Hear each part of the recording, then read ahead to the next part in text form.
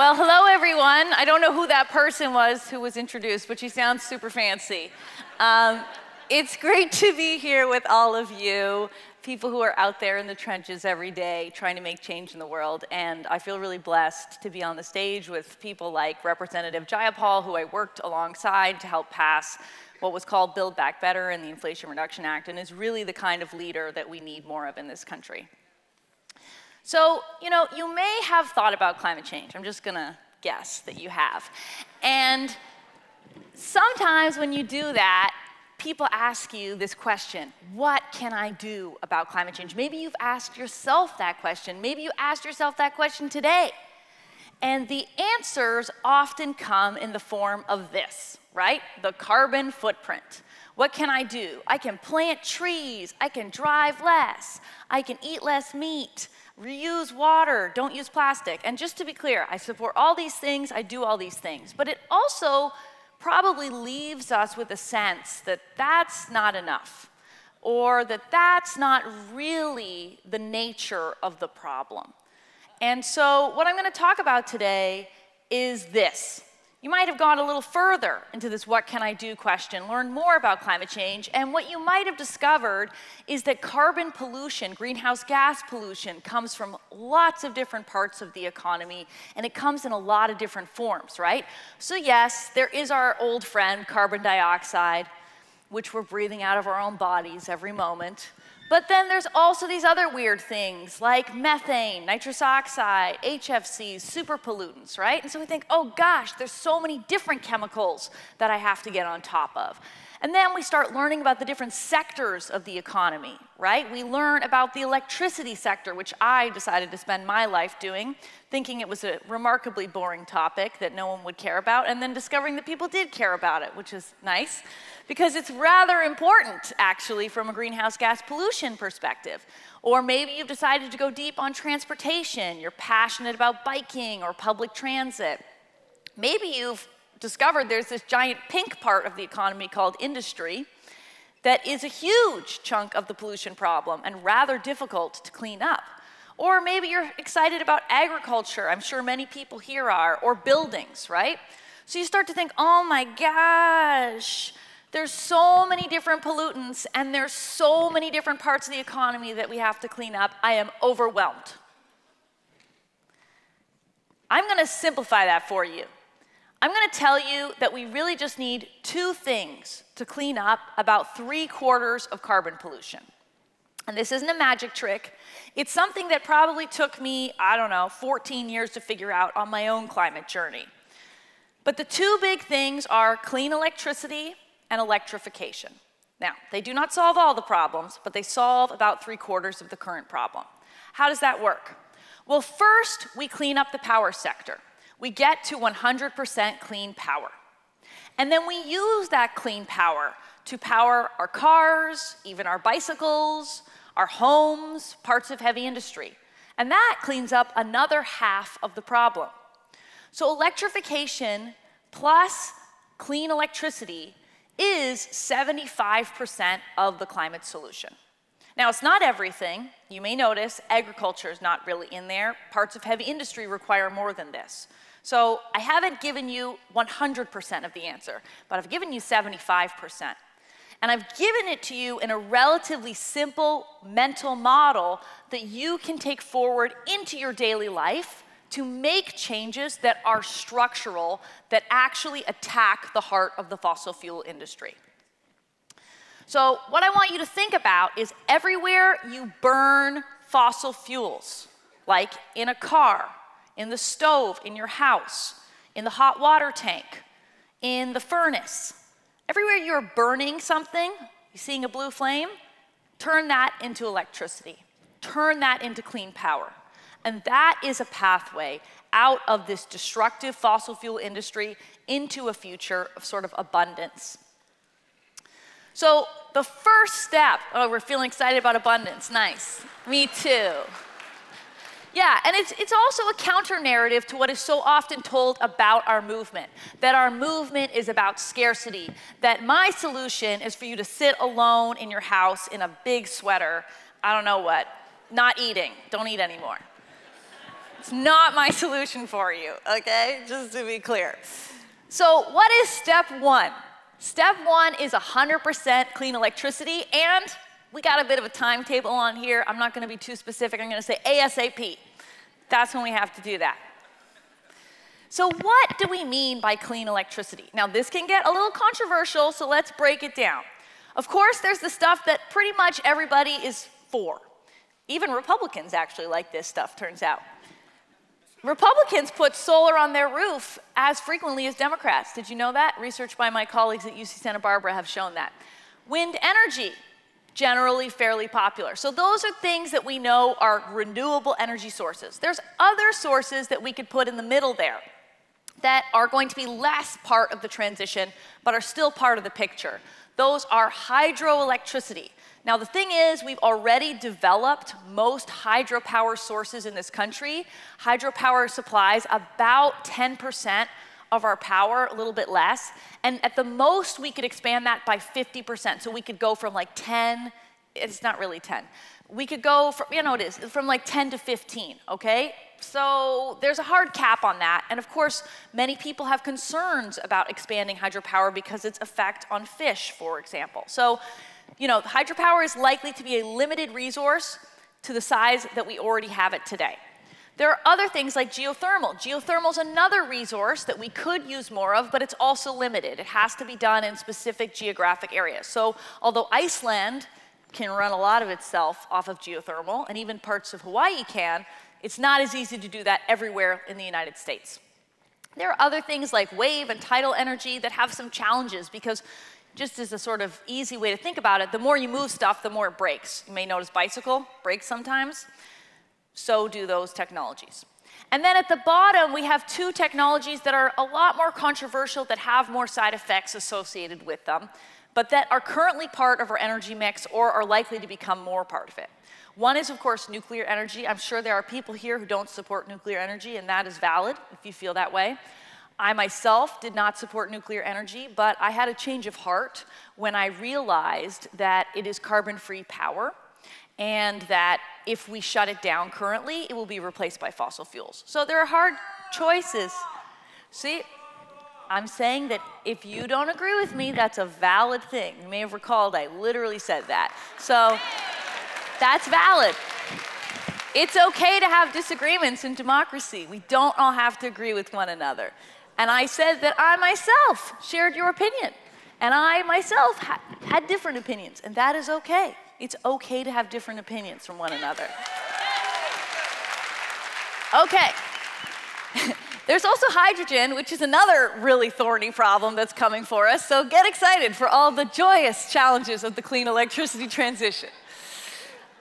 The point is that right now, 60% of our electricity system is made from fossil fuels.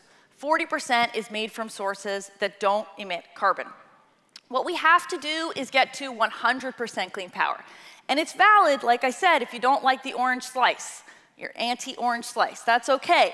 But what you'll have to do is figure out how you're gonna get rid of the orange slice and the dirty coal and gas ones too. And that is a big challenge, right? And I think in the long run, that is what we're going to do, absolutely. But we've certainly seen moments where when we shut down a plant, for example, like Indian Point in New York, that additional gas was burned in communities of color in New York City. And that has impacts on, for example, young kids. Like, I literally have a black nephew growing up in New York City who is probably breathing dirtier air because of that. That's not speculation, that's just reality. So we have to make difficult choices in the clean energy transition. Now, the point is that we're about here in where clean power, we gotta get really far, really fast. And you may notice that I wrote 150% there. Why? Because not only do we have to clean up the energy system at the size that it is today, we have to go farther, because all that new clean power is going to be necessary for electrification. So what is step two? Step two is electrify everything we can. And I put the we can there because sometimes people say, but you can't electrify everything. And so yes, fair enough. We will do everything we can. So right now, you may not realize it, but there are people in this room running fossil fuel power plants. What? I was a fossil fuel power plant operator as recently as 3 months ago because I had a gas stove, a furnace, a gas furnace, and a gas water tank. It was hanging out in my house, unbeknownst to me. Well, it was actually beknownst to me, but maybe it's unbeknownst to you. And so you may not realize it, but you're operating a fossil fuel power plant. Now, guess what? You don't have to. You can change those machines out. And that is a big activity that I want to challenge all of us to take on, because there are now induction stoves, there are heat pumps, there are heat pump hot water heaters. And if we can turn those into electric machines, we can use, for example, the solar panels on our roof if we're lucky enough to have them, or if our neighbors have solar panels to power those machines. So think about those machines in a different way. And you've probably heard in the last few months that operating those machines also has pretty bad health impacts on you and your loved ones in your home. Because we're burning something, right? You guys notice that when you burn stuff, it makes pollution? Particulate matter, nitrous oxides, etc. And it turns out that, for example, operating a gas stove is like having your friend come over and smoke in your living room. Would that be super polite in 2023 to go to your friend's house and just whip out a cigarette? No. Did we used to do that back in the day? Yes. Did we decide that maybe we're not going to do that anymore? Yes. So that's the same thing we're going to do with our gas stoves. Right. Yeah, nice. You do it, sister. I like it. And the thing is, during COVID, many of us became more aware about indoor air quality. Some people got an indoor air quality monitor. Who got that? Who's the nerds in the room looking at numbers in their house? I want to challenge you to go cook a dinner on your gas stove and just see what happens. You don't need to read the peer-reviewed scientific literature. You can just look at numbers on your own monitor and discover that particulate matter and nitrous oxides, or VOx, are going through the roof. And I did that myself, and I decided to change to an induction stove. Now, the interesting thing is that it's not just our houses. These are all across our society. And I work at an organization called Rewiring America that is focused on electrifying the United States. And we have been blessed by two folks named Saul Griffith and Sam Kalish, who decided to count all the machines in the country that run on fossil fuels. Turns out it's a very difficult task, but there's a lot of them. So there's about 120 million of these gas stove-like things, including ovens and grills. There's 117 million gas furnaces. There are 20 million gas dryers, 120 million gas water heaters. Of course, there's all these cars that also run on fossil fuels. And then there's these power plants as well. And it's interesting because there's also 200 newly proposed gas power plants right now that we have to figure out how to stop. So there's a lot of machines to do. And when you count them all up, the other thing you want to think about is how long do these machines last? If your gas water heater dies, as one of my friends did 2 days ago, he wrote to me, this is what happens now. It's a bit of a tragedy, I suppose. Leah, my gas hot water tank broke. What should I do? I said, okay, I got it for you, okay? There's a new, Rheem makes a new heat pump hot water tank that you can just plug into the wall, blah, blah, blah, et cetera. So he wrote to me this morning, he said, I did it, I bought the heat pump hot water tank. I was like, yes, I've converted one machine, very exciting. I had to do slightly more than that, but that's the kind of thing we have to think about. When a machine dies, we must replace it with an electric alternative. Yes. Yes, exactly, because what happens if we don't? If we don't, that water heater's gonna belch out pollution for about another decade. If we build those 200 gas plants, they're gonna belch out pollution for 30 to 60 more years. What was that plan that we had to stop putting out pollution in 2050? And how many years from now is 2050? Like 17? So wait a second, how is that gonna work?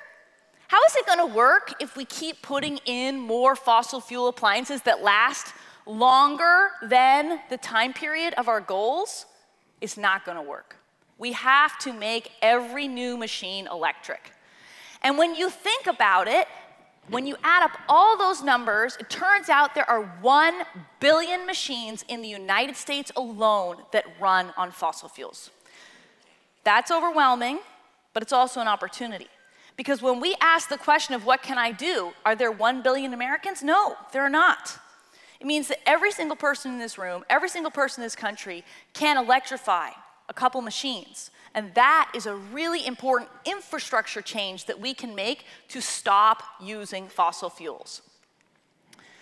I want to tell you some good news so you don't feel sad, / I generally feel optimistic about the future. Guess what? Heat pumps outsold gas furnaces for the first time last year. Isn't that exciting? So we are at an inflection point. Heat pumps are not just better, they are going to be cheaper to operate in most parts of the country, especially for people who are literally using oil or propane to heat their homes, and there's like 20 million American households who are doing that, for example. But even many folks on gas or on older versions of electric machines that use a lot of electricity. And where are we at in terms of the stock flow problem? Well, here we go. We've got about, I don't know, maybe 20%, or maybe it's probably less, 10, 15% of the furnace problem done. The water heater problem, ooh, is a bad one. This is why I was so excited that this morning I converted one water heater to a heat pump, because they basically don't exist, but they will soon. And I have one myself. Cooking, we're actually doing great on cooking. The interesting thing about the gas wars is that it's mostly people in California and New York who are cooking on gas stoves. So all these Democrats, they're gonna have to notice that they're polluting their own children and stop doing that. And then we have cars. Electric vehicles are actually 25% of new sales as of last quarter in California. So we are starting to really make progress there. Yeah. And when we think about our 2050 goals and when we take them actually seriously, what we have to notice is that there's a stock flow problem here, right? We have to be getting to a point where 100% of new sales are electric appliances this decade. And it's really exciting because the Bay Area Air Quality District just voted to do that. So first in the country, good job, Bay Area. And Governor Newsom has actually been a massively leading governor who's been saying that he's going to stop these sort of gas sales in this state as well. The cool thing I'll tell you is that electric machines get cleaner every year. They are as clean as the electricity system is the day that they get put in, but guess what's going to happen? We're going to get to 100% clean power, and guess what's going to do to your machine? Not going to have any pollution associated with it. So they get cleaner every year. That will never happen. I don't care how efficient your gas furnace is, it will never be as clean as a heat pump. If you'd like to know how to do this yourself, I recommend you go to rewiringamerica.org. We have a calculator that helps you figure out how much money you can get from the Inflation Reduction Act. This summer, we're going to be launching an even more tailored tool that can help you look at your specific house, your specific machines, connect you with contractors, and make it easier to do. I'll just say that I know not everybody owns a home, but maybe you can lobby someone who does, first of all, support that. And many people have sent me pictures like this who are renters. And I did this too for a while, just to be clear. You get an induction cooktop, costs like 40 bucks. You get an electric oven, you stick it on top of your gas stove, you've electrified.